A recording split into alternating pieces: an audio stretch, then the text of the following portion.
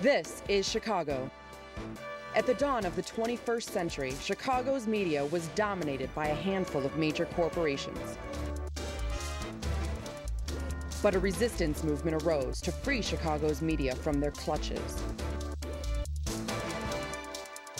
One player in this movement is the Chicago Independent Media Center and its TV show, Chicago Independent Television.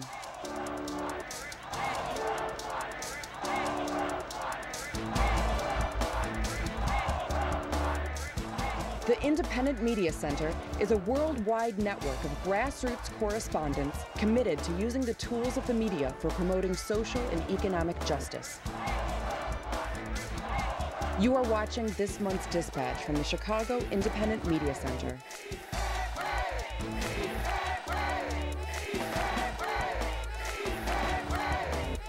Welcome to Chicago Independent Television, a collection of progressive video reports by grassroots media workers produced free from corporate or commercial support or influence. In this episode, we'll join Chicagoans who express public outrage over police brutality in Ferguson, Missouri. And we'll see the third of a four-part series of lectures about the struggle over freedom of speech and action on the internet, the policy known as net neutrality. Here at Exxon, we hate your children. We all know the climate crisis will rip their world apart, but we don't care because it's making us rich. That's right. Every year, Congress gives the fossil fuel industry over $10 billion in subsidies. That's your tax dollars lining our pockets. Making a fortune destroying your kids' future? At Exxon, that's what we call good business. ExxonHatesYourChildren.com.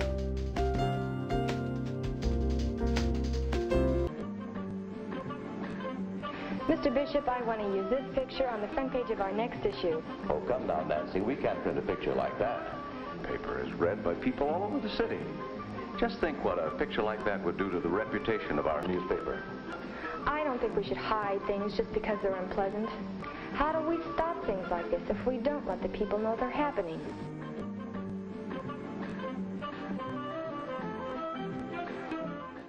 Hi, I'm Vermin Supreme, and whenever I'm watching some sort of moving images on a screen, it's in the media for sure.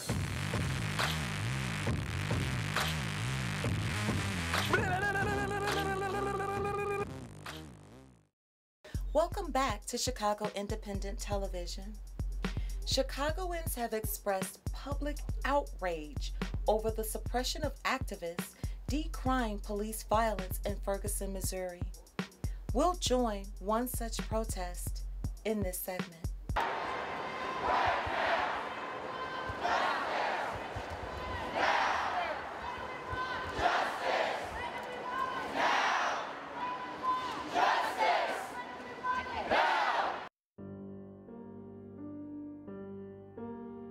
We're together here today as a part of a national moment of silence to remember the many victims of police brutality. Those whose names we know and those we don't, those whose names are on the signs out here and those who aren't. Just 5 days ago, Michael Brown, an unarmed black teenager, was killed by a police officer in Ferguson, Missouri. He was in a liquor store, man. My man's had a record. He was in a liquor store. He went to go try to steal some alcohol and ended up dead. And I saw the comments, man. They said, well, that's what you get when you're a criminal. All Black Lives Matter. That's what you get when you commit crimes. And we all know that criminal is synonymous with black in this country. And I don't care what life my man lives, man. He deserved to live it. We live in a country where racist policing, a biased criminal injustice system, and surveillance are fundamental parts of how things work. With my dreads in St. Louis, I get targeted. Like, we get guns planted on us, we get drugged, we get harassed by police every day, and that's going on everywhere in America. That's not fair. All we trying to do is survive. That's it. Hello everyone. My name is Rachel Jackson, and I'm so mad right now. I can't even speak.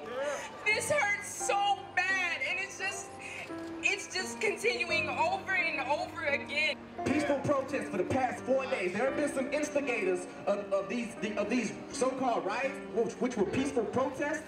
But what's going on? They're out there at night protesting. The police come, edge them on. They're throwing flash grenades. They're throwing tear gas. They're aiming snipers. Continue to happen. We know these policies. We know these laws are unjust. We know the system is corrupt. Dr. King said we was up against America three-headed demon. Racism, militarism, capitalism. We still dealing with that same three-headed demon. So I don't understand how we're still here. Images of Demian Ferguson is looking like 1968. I'm like, why are these things looking the same? History repeating itself. Period. What we gonna do next? How are we gonna change laws around here? How are we gonna stop police brutality? But like, we are here and you all came out. And I thank you. I thank you for coming out because this matters. We f***ing matter.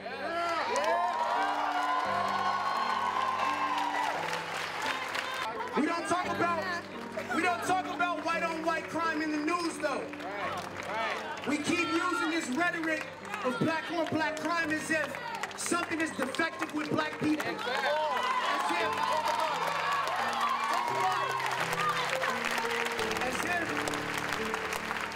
As if folks are just out here and they have behavior issues. Right.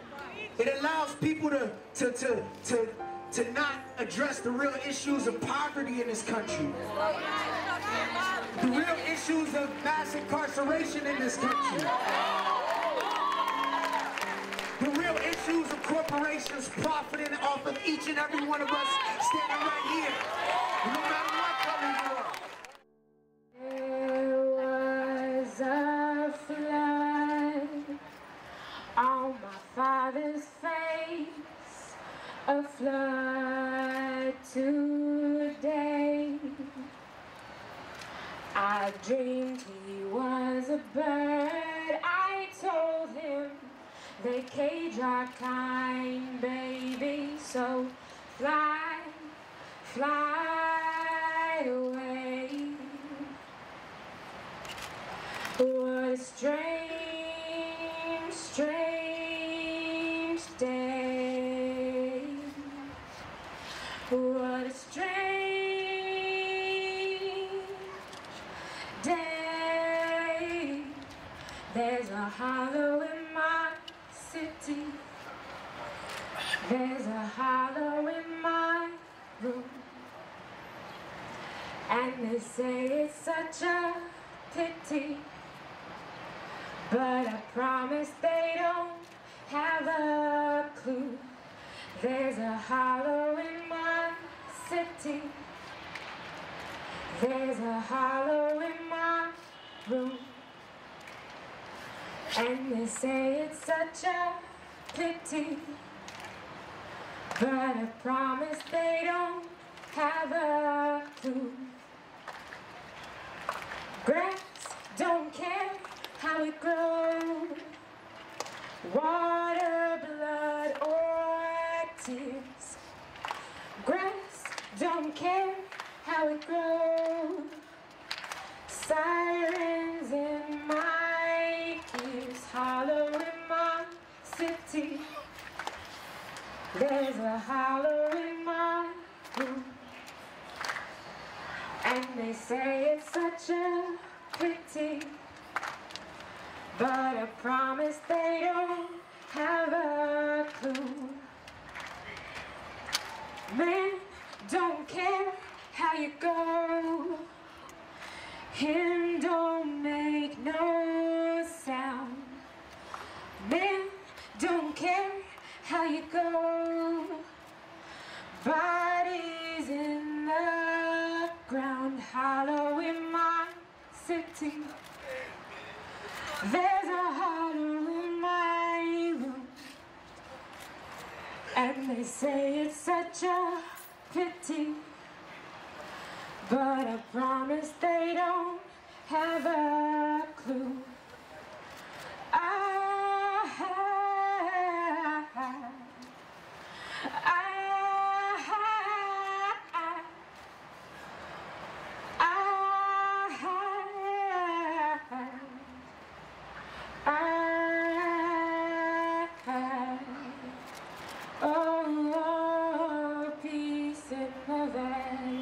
peace in the valley for me. one day, for we one day. Peace in the valley, peace in the valley, for we are praying. For we are praying, no sadness, no sorrow, sadness, no sorrow, trouble there'll be,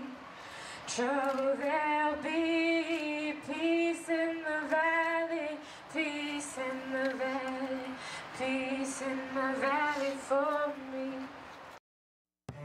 Oh man, it's not fair. Black Lives Matter. Black Lives Matter. Black Lives Matter. Black Lives Matter. Palestinian lives matter. Palestinian lives matter. Come on, man, lives matter. Period. Everywhere, it's all the same. It's all connected. You're watching Chicago Independent Television, celebrating our 10th anniversary and our 100th episode. Welcome back to Chicago Independent Television. The Federal Communications Commission is crafting its policy of freedom of speech and action on the internet, known as net neutrality. Chicago played host to a recent series of lectures on this topic. We'll now see the third of these series of lectures as an extended segment. Welcome to the third of these 4 lectures on net neutrality. In the previous lecture, we examined the policy dimensions of recent history of net neutrality, with a particular focus on the years from 2002 onward, extending through various government bodies, the law and the courts, also acknowledging the role that big corporate ISPs and their stranglehold on the American internet market has. But while most of the focus of that discussion on net neutrality is on the legal, policy, and economic back and forth, there's another critical component to the saga that is the focus of this lecture. It's a piece of the puzzle that has been instrumental in keeping the struggle raging for as long as it has. It has not gotten the widespread coverage and analysis it deserves, but its role is nonetheless important and even hopeful. This is the involvement of civil society and the public at large in media policy, particularly on net neutrality. We'll delve into the inspiring history of media policy activism in the last decade, and its connections to the net neutrality saga. But first, a word about the struggle of media policy activism. The crux of media policy activism is that largely of building wider awareness. Very often, the policies that big corporations push are hated by the public. But very often the public doesn't know about those policies until they're enshrined into law and become impossible to dislodge. And even then the public might not know about these policies. The irony is that the source of information about these policies, the media, have a vested interest in the outcome and are wont to downplay or ignore criticizing or even covering those issues. Activism then becomes a race to inform the wider public and potential allies against the looming danger in order to stop disaster before it happens. The hope is that wider awareness builds outrage that embarrasses the forces of darkness to retreat. We have been fortunate to see that happen a number of times on the net neutrality policy front in the past decade, on the media policy front in the past decade, including a number of times in the net neutrality wars. We will review that history now. In the previous lecture, I mentioned Michael Powell, the former FCC chair turned cable TV lobbyist, who reclassified cable internet modems away from their pro-public stance that they had for much of their history. Around the same time, Powell's FCC, in 2002 and 2003, Michael Powell was also orchestrating a dramatic evisceration of the FCC's media ownership rules. These are the rules that limited for media companies how many and of what kinds of media they could own in a community and nationally. That matters in that fewer owners with more media made for a worse media environment, with more commercialism, less localism, fewer independent voices, and less diverse perspectives. Over the previous decade, media companies increasingly watered down these rules, and Michael Powell sought to escalate the trend dramatically. The business community salivated over the prospect, and the public was all but unaware of what was to come. So activists around the country, and I'm very fortunate to count myself among them, worked to sound the alarm in every way we could, with staging protests, holding hearings, publishing op-eds, and also using the internet itself to spread the word. It worked. The resulting outcry didn't stop the FCC in 2003 from carrying through with a vote of their plan, but the outcry reached an estimated 3 million respondents, far more than the FCC had ever gotten on a single docket. That fueled positive congressional action, even with a right-wing Congress at the time, and was acknowledged as the critical factor in a court ruling that blocked the FCC's action for more than 7 years on media ownership concentration, and which cooled down the business community's collective erection. What's the connection of this media ownership fight to net neutrality? There are a number of connections. For one, it showed that organizing on media issues is not only possible, but also powerful. Activism on media policy can transcend the usual political divides and can extend across the political spectrum. For another, the internet, the crux regarding net neutrality, is increasingly subsuming the media, with more and more media becoming digitized, and the internet increasingly upending existing media infrastructure and playing more and more of a role in all of our lives. What's more, the media ownership uprising of 2003 taught lessons that were used in subsequent struggles. Net neutrality was one of those fights, which we'll discuss in much greater detail in a moment. But there were also efforts related to the future of the internet, among them the struggle over community internet. A Supreme Court ruling in 2004 in Missouri upheld laws by the state government that forbid local communities in Missouri from setting up their own community internet initiatives. A number of states had faced the brunt of corporate lobbyists and passed legislation in the wake of that ruling to make illegal the establishment of community internet initiatives. But community activists, raising the specter of corporate dominance of local internet connections, rallied to respond back, including blocking those pro-corporate initiatives in Texas, Louisiana, Iowa, West Virginia, Indiana, and Illinois. It was also in the year 2005 that we saw the Supreme Court uphold the FCC's right to reclassify cable internet in the case involving the small-scale internet service provider from California known as Brand X. So the fight was on for the future of the internet. The vehicle for the pro-corporate ISPs, as mentioned in the last lecture, was the Communications Opportunity Promotion and Enhancement Act of 2006, abbreviated the COPE Act. The activism on the COPE Act echoed what we did to combat the FCC's media ownership rules. We wrote about it. We blogged about it. We contacted like-minded allies about it. We organized around it. One series of actions encompassed a day of coordinated national protests against the COPE Act, which were collectively termed the National Day of Outrage and took place on May 24, 2006. Here in Chicago, a protest was held on Congress Parkway outside what used to be the SBC Center. SBC has since got bought out by AT&T. Actually, SBC bought out AT&T and took the name. That protest took place down the street from the Harold Washington Library Center in Chicago. In New York, a rally was held outside the Verizon World Headquarters. In San Francisco, protesters marched on AT&T Park where the San Francisco Giants play baseball. The COPE Act, despite the increasing grassroots activism against it, passed by a considerable margin in the U.S. House. Next, it had to pass the Senate, and its shepherd there was the late Alaska Senator Ted Stevens. We had mentioned that Ted Stevens had shepherded the committee, even defeating a net neutrality amendment that failed to be included on the final bill by an 11-11 tie vote. But the increasing public interest and public concern in the issue was reflected in the questions that were posed by other senators at that committee hearing. That's when Ted Stevens opened his mouth in response.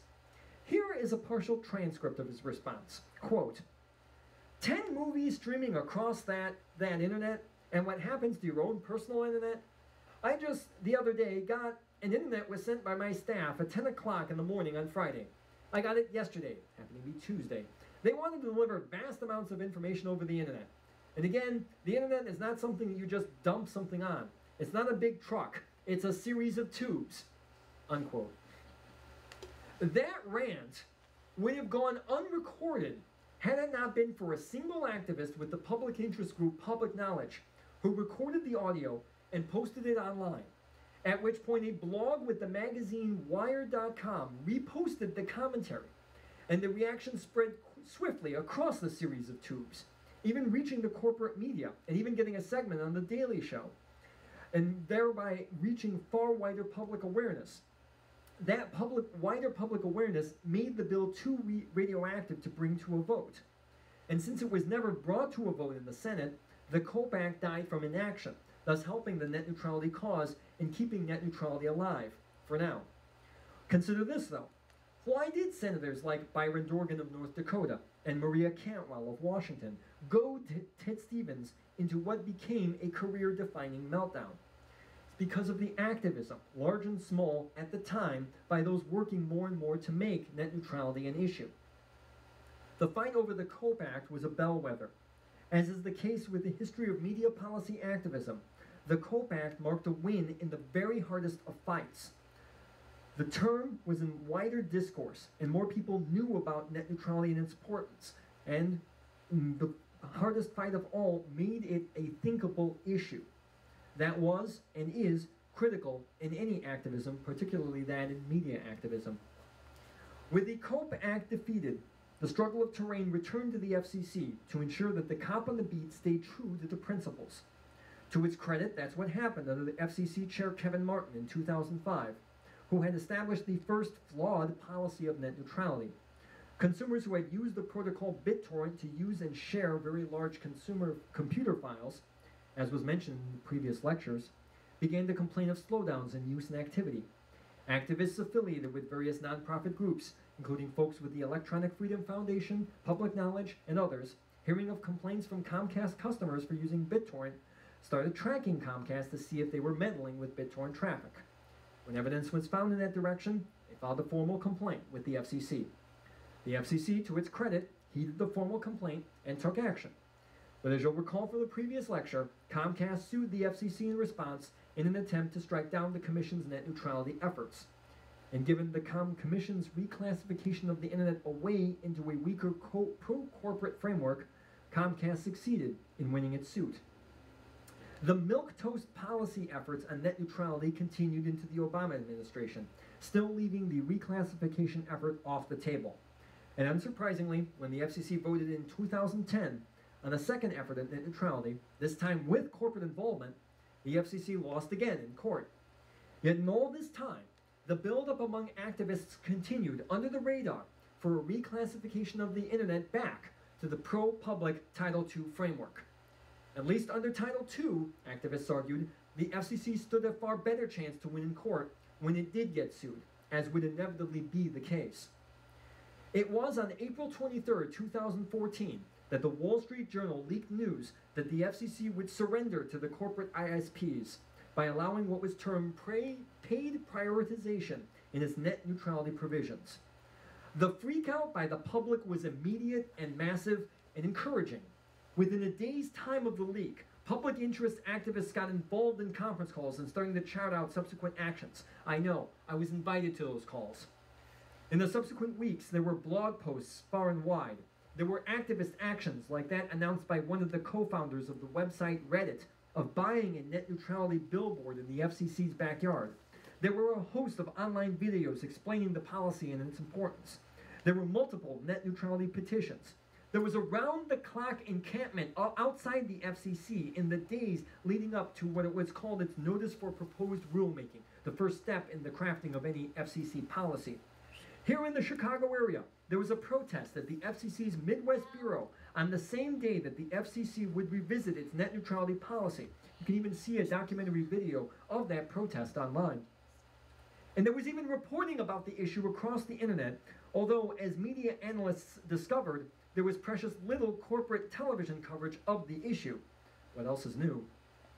All told, by the time the FCC had held its meeting for its Notice of Proposed Rulemaking on May 15, 2014, the net neutrality docket had fielded an estimated 3.4 million responses. If that's accurate, it would break the FCC's all-time record set by the estimated 3 million responses fielded by the FCC in the media ownership uprising of 2003. A fight that we won, and that we plainly wouldn't have won without that massive outcry. What's more, that's an outcry that took place in the days before the policy process began. whereas the power-led FCC in its 2003 media ownership proceeding was doing everything to stay out of public view. Did this make a difference? The full story about this latest battle in the net neutrality wars is yet to be written, but there is one very encouraging development. Title II is back on the table.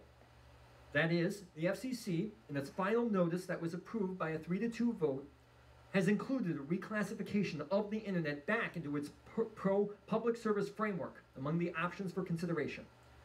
Not long ago, even that would have been considered a distant dream.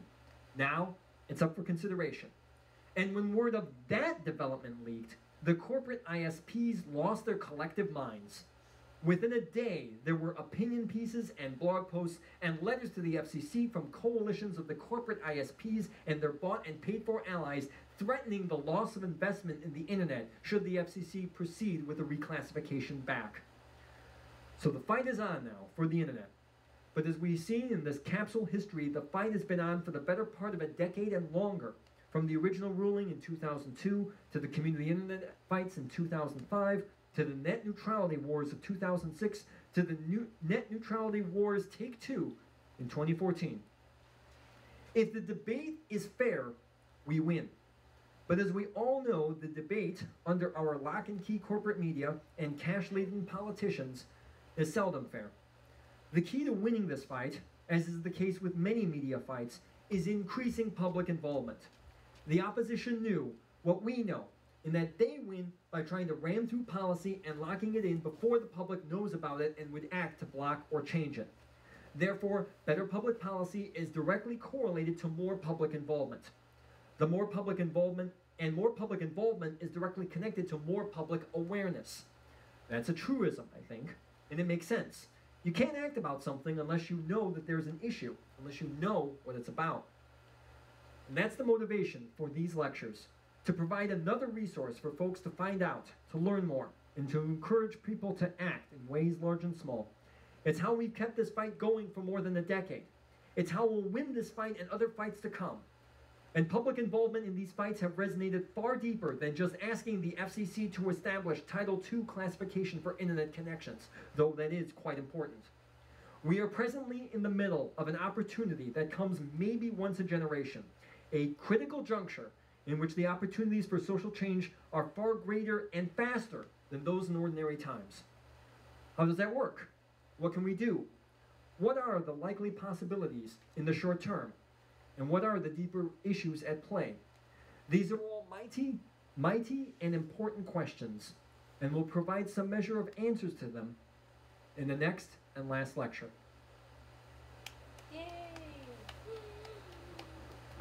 You're watching Chicago Independent Television, celebrating our 10th anniversary and our 100th episode.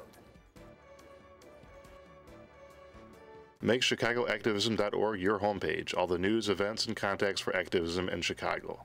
The Chicago Activism News aggregates content from over 100 activist organizations from around Chicago and Illinois. There's also a search bar along the top if you want to search the web using Google, making it convenient to have ChicagoActivism.org your homepage.